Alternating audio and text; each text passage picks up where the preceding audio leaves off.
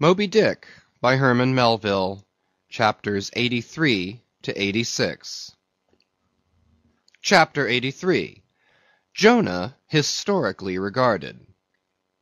Reference was made to the historical story of Jonah and the whale in the preceding chapter. Now, some Nantucketers rather distrust this historical story of Jonah and the whale. But then there were some skeptical Greeks and Romans who, standing out from the orthodox pagans of their times, equally doubted the story of Hercules and the whale, and Arion and the dolphin. And yet their doubting those traditions did not make those traditions one whit the less facts for all that. One old Sag Harbor whaleman's chief reason for questioning the Hebrew story was this. He had one of those quaint, old-fashioned Bibles, embellished with curious, unscientific plates, one of which represented Jonah's whale with two spouts in his head, a peculiarity only true with respect to a species of the Leviathan, the right whale, and varieties of that order, concerning which the fishermen have this saying, a penny roll would choke him, his swallow is so very small. But to this Bishop Jebb's anticipative answer is ready. It is not necessary, hints the bishop, that we consider Jonah as tombed in the whale's belly, but as temporarily lodged in some part of his mouth. And this seems reasonable enough in the good bishop. For truly the right whale's mouth would accommodate a couple of whist tables, and comfortably seat all the players. Possibly, too, Jonah might have ensconced himself in a hollow tooth. But on second thoughts, the right whale is toothless. Another reason which Sag Harbor, he went by that name, urged for his want of faith in this matter of the prophet, was something obscurely in reference to his incarcerated body and the whale's gastric juices. But this objection likewise falls to the ground, because a German exegetist supposes that Jonah must have taken refuge in the floating body of a dead whale, even as the French soldiers in the Russian campaign turned their dead horses into tents, and crawled into them. Besides, it has been divined by other continental commentators, that when Jonah was thrown overboard from the Joppa ship, he straightway effected his escape to another vessel near by, some vessel with a whale for a figurehead, and, I would add, possibly called the Whale, as some craft nowadays are christened the Shark, the Gull, the Eagle. Nor have there been wanting learned exegetists who have opined that the whale mentioned in the book of Jonah merely meant a life-preserver, an inflated bag of wind, which the endangered prophet swam to, and so was saved from a watery doom. Poor Sag Harbor, therefore, seems worsted all round. But he had still another reason for his want of faith. It was this, if I remember right. Jonah was swallowed by the whale in the Mediterranean Sea, and after 3 days he was vomited up somewhere within 3 days' journey of Nineveh, a city on the Tigris, very much more than 3 days' journey across from the nearest point of the Mediterranean coast. How is that? But was there no other way for the whale to land the prophet within that short distance of Nineveh? Yes, he might have carried him round by the way of the Cape of Good Hope. But not to speak of the passage through the whole length of the Mediterranean, and another passage up the Persian Gulf and the Red Sea, such a supposition would involve the complete circumnavigation of all Africa in 3 days, not to speak of the Tigris waters near the site of Nineveh being too shallow for any whale to swim in. Besides, this idea of Jonah's weathering the Cape of Good Hope at so early a day would wrest the honor of the discovery of that great headland from Bartholomew Diaz, its reputed discoverer, and so make modern history a liar. But all these foolish arguments of old Sag Harbor only evinced his foolish pride of reason, a thing still more reprehensible in him, seeing that he had but little learning except what he had picked up from the sun and the sea. I say it only shows his foolish, impious pride, and abominable, devilish rebellion against the reverend clergy. For by a Portuguese Catholic priest, this very idea of Jonah's going to Nineveh via the Cape of Good Hope was advanced as a signal magnification of the general miracle, And so it was. Besides, to this day, the highly enlightened Turks devoutly believe in the historical story of Jonah. And some 3 centuries ago, an English traveller, in old Harris's Voyages, speaks of a Turkish mosque built in honor of Jonah, in which mosque was a miraculous lamp that burnt without any oil. Chapter 84. Pitch-poling. To make them run easily and swiftly, the axles of carriages are anointed. And for much the same purpose, some whalers perform an analogous operation upon their boat. They grease the bottom. Nor is it to be doubted that as such a procedure can do no harm, it may possibly be of no contemptible advantage, considering that oil and water are hostile, that oil is a sliding thing, and that the object in view is to make the boat slide bravely.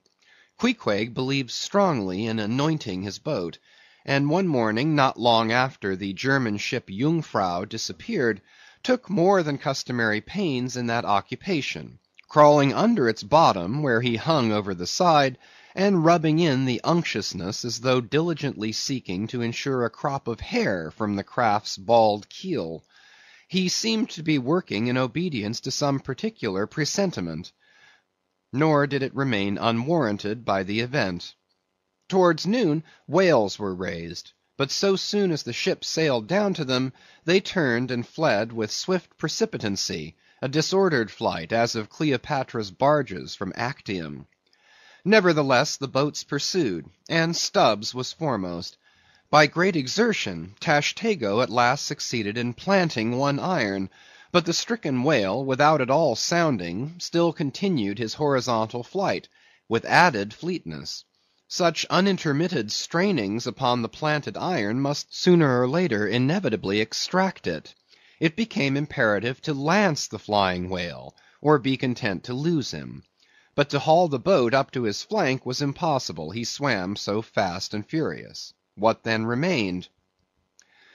Of all the wondrous devices and dexterities, the sleights of hand and countless subtleties to which the veteran whaleman is so often forced, none exceed that fine maneuver with the lance, called pitch-poling.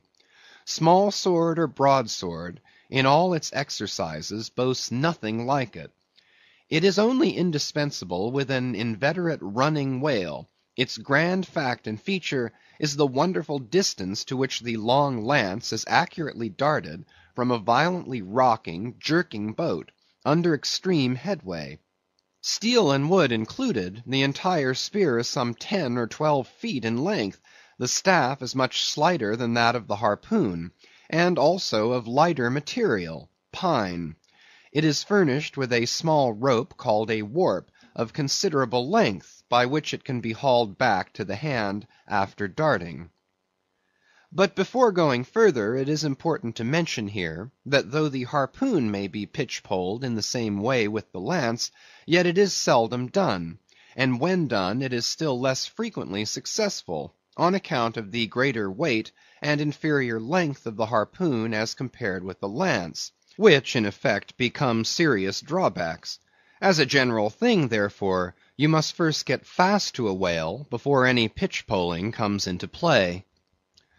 Look now at Stubb, a man who, from his humorous, deliberate coolness and equanimity in the direst emergencies, was specially qualified to excel in pitch-poling. Look at him. He stands upright in the tossed bow of the flying boat, wrapped in fleecy foam. The towing whale is 40 feet ahead. Handling the long lance lightly, glancing twice or thrice along its length to see if it be exactly straight, Stubb whistlingly gathers up the coil of the warp in one hand, so as to secure its free end in his grasp, leaving the rest unobstructed.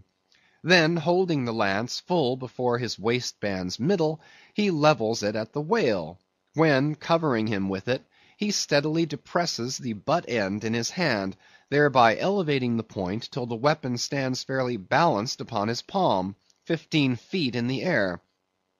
He minds you somewhat of a juggler, balancing a long staff on his chin. Next moment, with a rapid, nameless impulse, in a superb, lofty arch, the bright steel spans the foaming distance and quivers in the life spot of the whale. Instead of sparkling water, he now spouts red blood. "That drove the spigot out of him," cried Stubb. "'Tis July's immortal 4th. All fountains must run wine to-day. Would now it were old New Orleans whiskey, or old Ohio, or unspeakable old Monongahela. Then, Tashtego, lad, I'd have ye hold a cannikin to the jet, and we'd drink round of it.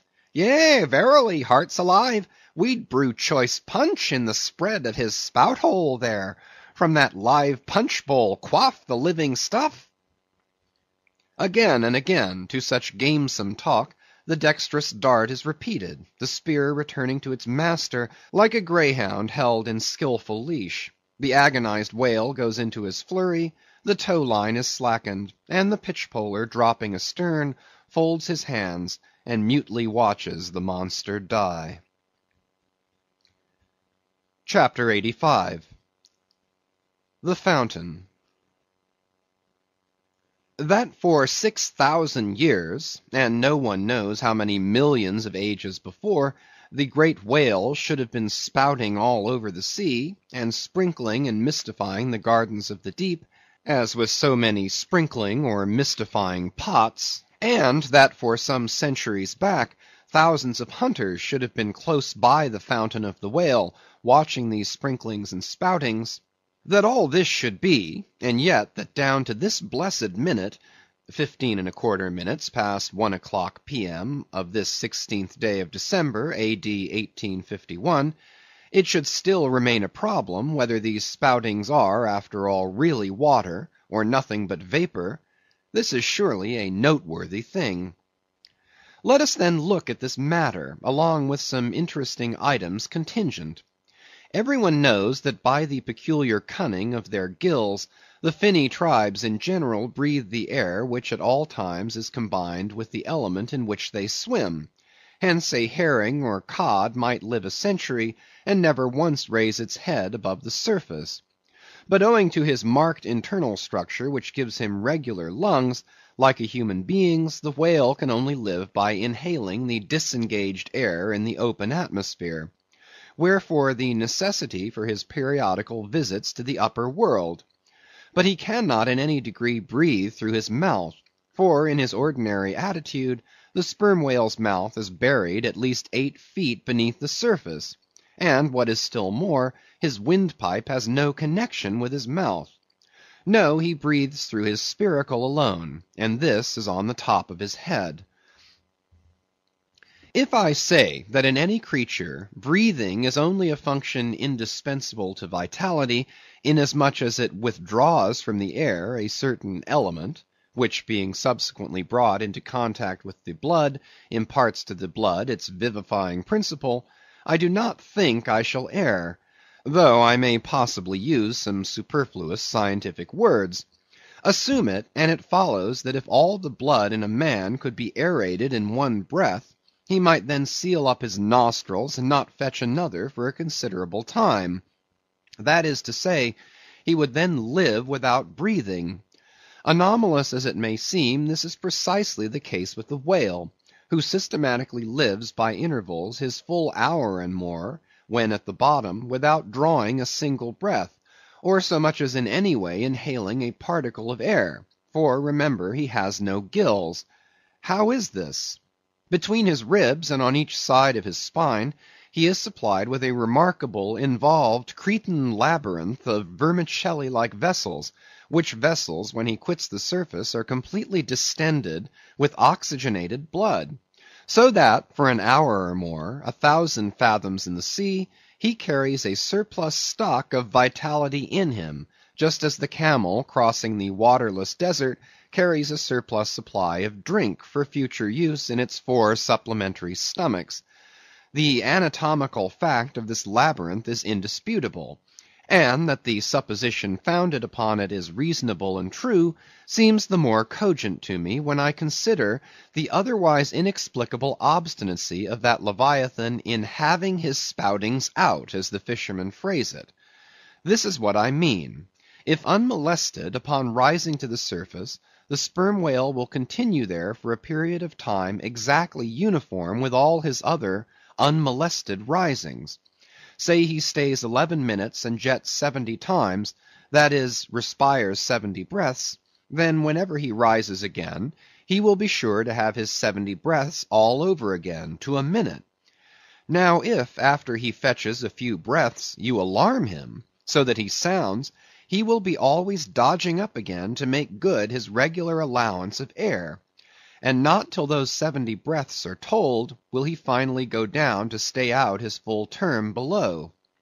Remark, however, that in different individuals these rates are different, but in any one they are alike. Now why should the whale thus insist upon having his spoutings out, unless it be to replenish his reservoir of air ere descending for good? How obvious is it, too, that this necessity for the whale's rising exposes him to all the fatal hazards of the chase. For not by hook or by net could this vast leviathan be caught when sailing 1,000 fathoms beneath the sunlight. Not so much thy skill, then, O hunter, as the great necessities that strike the victory to thee. In man, breathing is incessantly going on, one breath only serving for 2 or 3 pulsations, so that whatever other business he has to attend to, waking or sleeping, breathe he must, or die he will. But the sperm whale only breathes about 1/7 or Sunday of his time. It has been said that the whale only breathes through his spout hole. If it could truthfully be added that his spouts are mixed with water, then I opine we should be furnished with the reason why his sense of smell seems obliterated in him; for the only thing about him that at all answers to his nose is that identical spout hole, and being so clogged with 2 elements, it could not be expected to have the power of smelling. But owing to the mystery of the spout, whether it be water or whether it be vapor, no absolute certainty can as yet be arrived at on this head. Sure it is, nevertheless, that the sperm whale has no proper olfactories. But what does he want of them? No roses, no violets, no cologne water in the sea.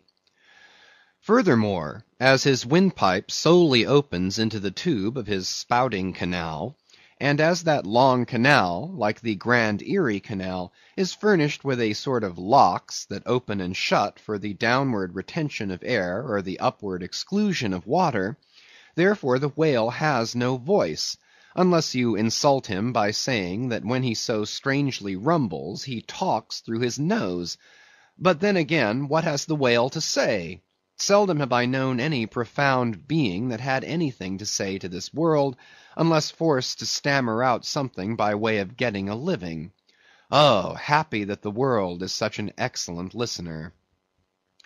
Now the spouting canal of the sperm whale, chiefly intended as it is for the conveyance of air, and for several feet laid along horizontally just beneath the upper surface of his head, and a little to one side, this curious canal is very much like a gas pipe laid down in a city on one side of a street.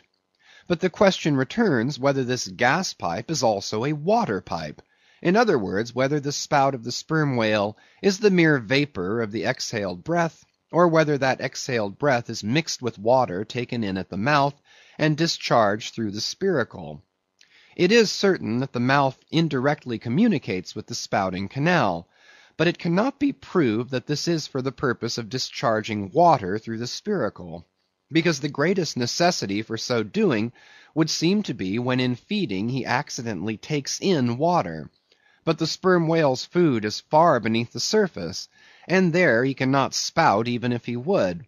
Besides, if you regard him very closely, and time him with your watch, you will find that when unmolested, there is an undeviating rhyme between the periods of his jets and the ordinary periods of respiration.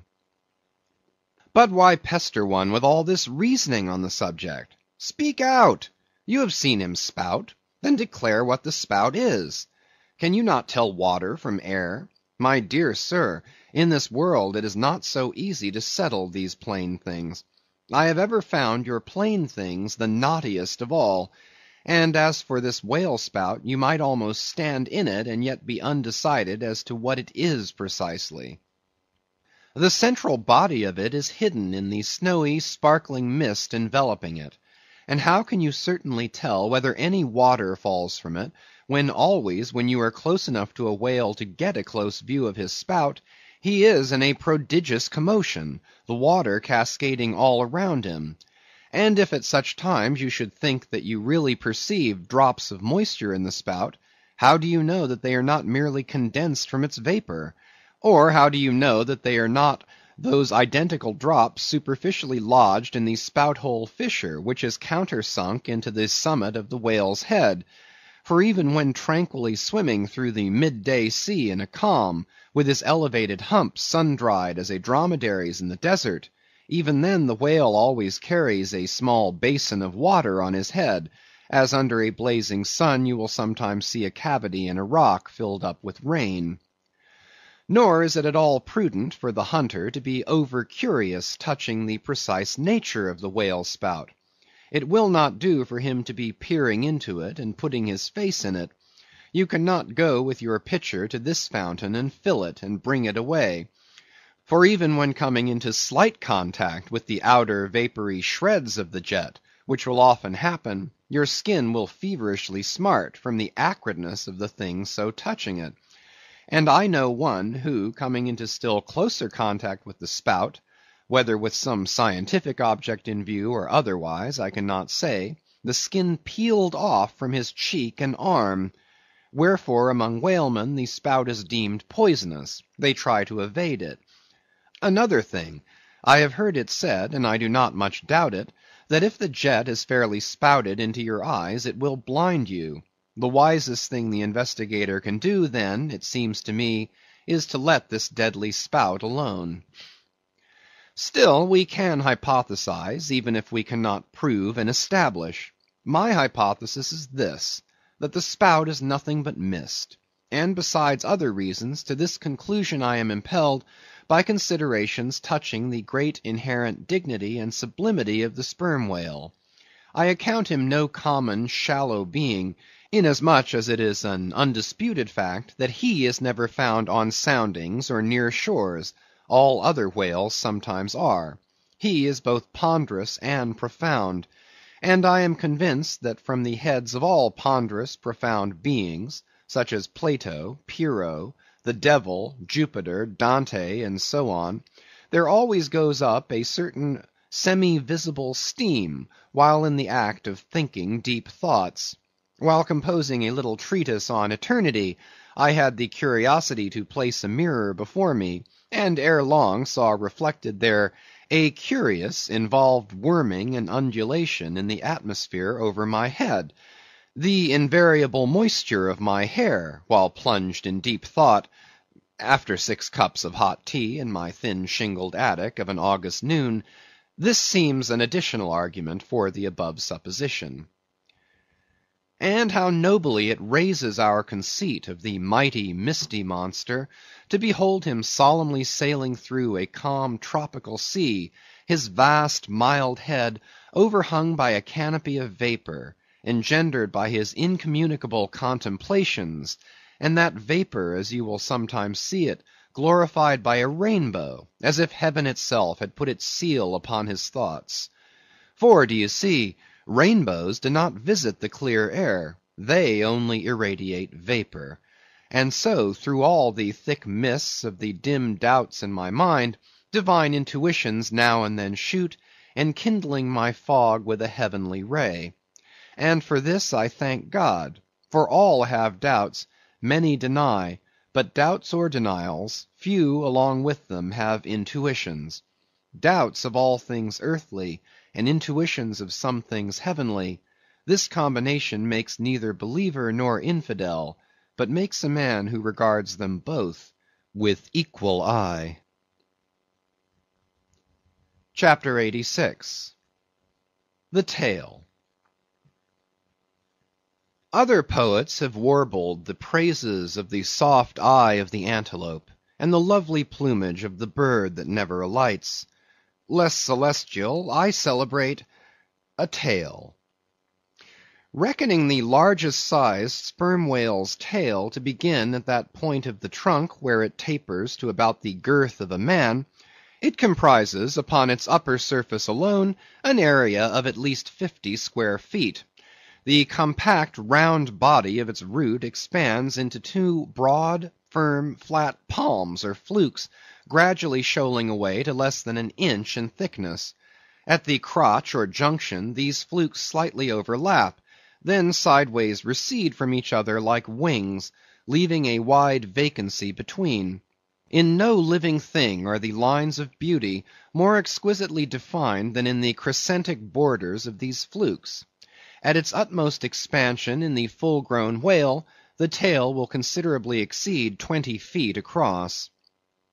The entire member seems a dense webbed bed of welded sinews, but cut into it and you find that three distinct strata compose it, upper, middle, and lower. The fibers in the upper and lower layers are long and horizontal, those of the middle one very short and running crosswise between the outside layers. This triune structure, as much as anything else, imparts power to the tail.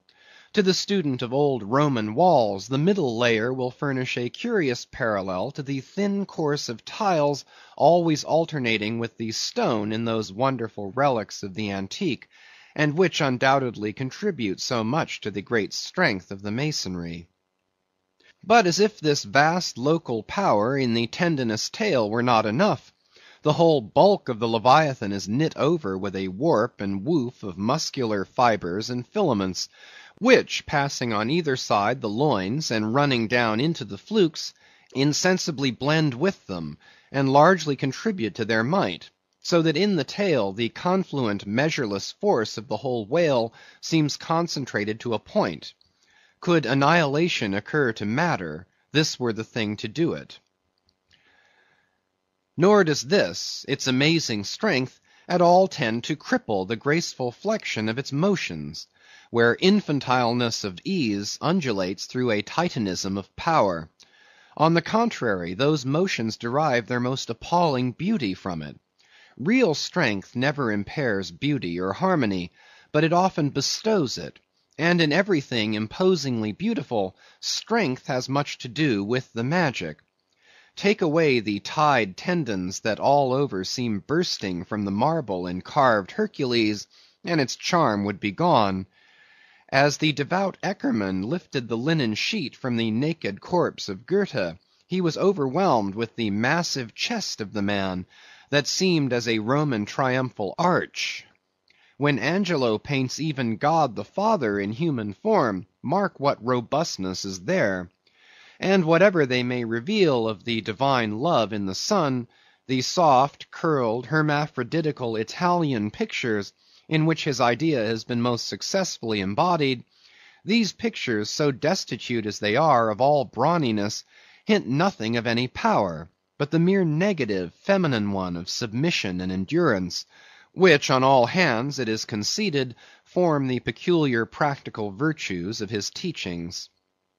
Such is the subtle elasticity of the organ I treat of, that whether wielded in sport or in earnest, or in anger, whatever be the mood it be in, its flexions are invariably marked by exceeding grace. Therein no fairy's arm can transcend it. 5 great motions are peculiar to it. First, when used as a fin for progression. Second, when used as a mace in battle. Third, in sweeping. Fourth, in lob-tailing. Fifth, in peaking flukes. First, being horizontal in its position, the Leviathan's tail acts in a different manner from the tails of all other sea creatures. It never wriggles. In man or fish, wriggling is a sign of inferiority. To the whale, his tail is the sole means of propulsion. Scroll-wise coiled forwards beneath the body, and then rapidly sprung backwards, it is this which gives that singular darting, leaping motion to the monster when furiously swimming. His side fins only serve to steer by. Second, it is a little significant that while one sperm whale only fights another sperm whale with his head and jaw, Nevertheless, in his conflicts with man, he chiefly and contemptuously uses his tail. In striking at a boat, he swiftly curves away his flukes from it, and the blow is only inflicted by the recoil. If it be made in the unobstructed air, especially if it descend to its mark, the stroke is then simply irresistible. No ribs of man or boat can withstand it. Your only salvation lies in eluding it. But if it comes sideways through the opposing water, then partly owing to the light buoyancy of the whale boat, and the elasticity of its materials, a cracked rib or a dashed plank or two, a sort of stitch in the side, is generally the most serious result. These submerged side blows are so often received in the fishery, that they are accounted mere child's play. Someone strips off a frock, and the hole is stopped. Third, I cannot demonstrate it, but it seems to me that in the whale the sense of touch is concentrated in the tail. For in this respect there is a delicacy in it only equalled by the daintiness of the elephant's trunk. This delicacy is chiefly evinced in the action of sweeping, when in maidenly gentleness the whale with a certain soft slowness moves his immense flukes from side to side upon the surface of the sea. And if he feels but a sailor's whisker, woe to that sailor, whiskers and all. What tenderness there is in that preliminary touch! Had this tail any prehensile power, I should straightway bethink me of Darmonides' elephant that so frequented the flower market, and with low salutations presented nosegays to damsels, and then caressed their zones. On more accounts than one, a pity it is that the whale does not possess this prehensile virtue in his tail. For I have heard of yet another elephant, that, when wounded in the fight, curved round his trunk and extracted the dart. Fourth, stealing unawares upon the whale in the fancied security of the middle of solitary seas, you find him unbent from the vast corpulence of his dignity, and kitten-like he plays on the ocean as if it were a hearth. But still you see his power in his play. The broad palms of his tail are flirted high into the air, then smiting the surface, the thunderous concussion resounds for miles. You would almost think a great gun had been discharged, and if you notice the light wreath of vapor from the spiracle at his other extremity, you would think that that was the smoke from the touch-hole.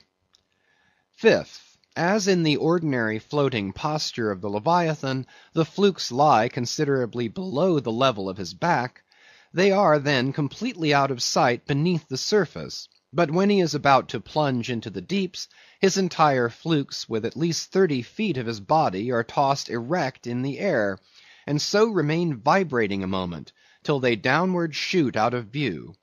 Excepting the sublime breach, somewhere else to be described, this peaking of the whale's flukes is perhaps the grandest sight to be seen in all animated nature. Out of the bottomless profundities the gigantic tail seems spasmodically snatching at the highest heaven. So in dreams have I seen majestic Satan thrusting forth his tormented colossal claw from the flame Baltic of hell. But in gazing at such scenes, it is all in all what mood you are in. If in the Dantean, the devils will occur to you; if in that of Isaiah, the archangels. Standing at the masthead of my ship during a sunrise that crimsoned sky and sea, I once saw a large herd of whales in the east, all heading towards the sun, and for a moment vibrating in concert with peaked flukes. As it seemed to me at the time, such a grand embodiment of adoration of the gods was never beheld, even in Persia, the home of the fire worshippers. As Ptolemy Philopater testified of the African elephant, I then testified of the whale, pronouncing him the most devout of all beings. For, according to King Juba, the military elephants of antiquity often hailed the morning with their trunks uplifted in the profoundest silence. The chance comparison in this chapter between the whale and the elephant, so far as some aspects of the tail of the one and the trunk of the other are concerned, should not tend to place those two opposite organs on an equality, much less the creatures to which they respectively belong. For as the mightiest elephant is but a terrier to Leviathan, so, compared with Leviathan's tail, his trunk is but the stalk of a lily. The most direful blow from the elephant's trunk were as the playful tap of a fan, compared with the measureless crush and crash of the sperm whale's ponderous flukes, which, in repeated instances, have one after the other hurled entire boats with all their oars and crews into the air, very much as an Indian juggler tosses his balls. Footnote: Though all comparison in the way of general bulk between the whale and the elephant is preposterous, inasmuch as in that particular the elephant stands in much the same respect to the whale as a dog does to the elephant, nevertheless there are not wanting some points of curious similitude. Among these is the spout. It is well known that the elephant will often draw up water or dust in his trunk, and then, elevating it, jet it forth in a stream. End of footnote. The more I consider this mighty tale, the more do I deplore my inability to express it. At times there are gestures in it, which, though they would well grace the hand of man, remain wholly inexplicable. In an extensive herd, so remarkable occasionally are these mystic gestures, that I have heard hunters who have declared them akin to Freemason signs and symbols, that the whale indeed by these methods intelligently conversed with the world. Nor are there wanting other motions of the whale in his general body, full of strangeness and unaccountable to his most experienced assailant. Dissect him how I may, then, I go but skin deep. I know him not, and never will. But if I know not even the tail of this whale, how understand his head? Much more how comprehend his face, when face he has none? Thou shalt see my back parts, my tail, he seems to say, but my face shall not be seen. But I cannot completely make out his back parts, and hint what he will about his face, I say again, he has no face. End of chapters 83 to 86.